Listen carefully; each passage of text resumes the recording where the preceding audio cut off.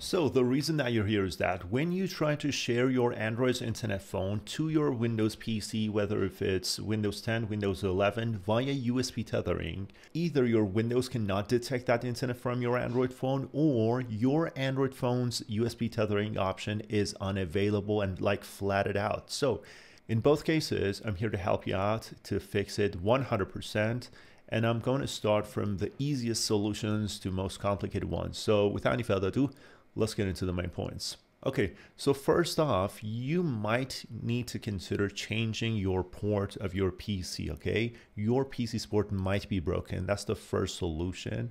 And then second off, you might want to consider changing your cable, okay? Your cable, as you definitely know, they all got a lifespan, and you might want to consider just changing your Android's cable. And if you're pretty sure that the problem is not coming from either of the sides, you want to like follow all the steps that I'm telling you. So first off, you want to get into your phone's like Android phone's settings section, and inside settings, just scroll all the way down to about phone, right? Click on it and then scroll down again to build number, right? In order to activate developer mode on our Android phone, we need to click build number like 7 to 10 times, okay?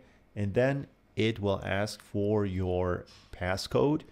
You enter it, then get back by one to the main section settings, enter system, then scroll all the way down again, and you definitely will see developer options, right?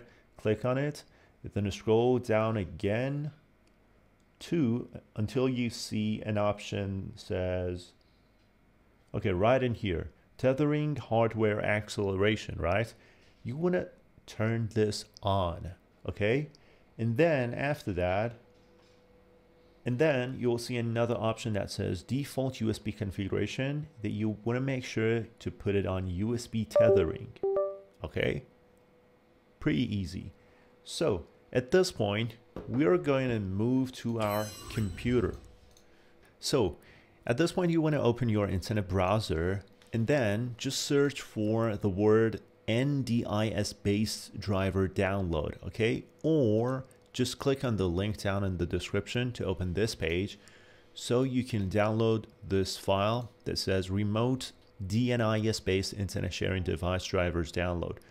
By downloading this, your Windows device, whether if it's Windows 10, Windows 11, will be able to detect your mobile as an internet host. That's an official driver. And I know that the file says Samsung driver, but please just don't worry. Install it. My own phone is a Google Pixel. It will work on Xiaomi phones, Huawei phones, Samsung phones, no problem. But in order to apply these changes, just enter Control Panel, okay? Open Control Panel, and then just click on View Network Status and Tasks, okay? And then at this point, just click on Change Adapter Settings, and you'll see all the devices and adapters of your network, so that you will see all the adapters of your PC. So at this point, you want to make sure that the adapter under the name of USB NCM host device is already been activated and enabled, okay?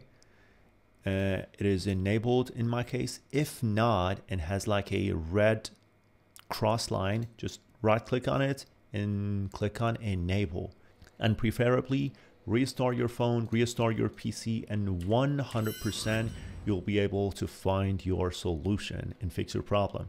So thank you so much for watching this video. Please like this video if you find any value out of it, and subscribe to my channel. It means a lot to me. And come on, just leave a positive comment down below. So thank you so much, and see you in the next one.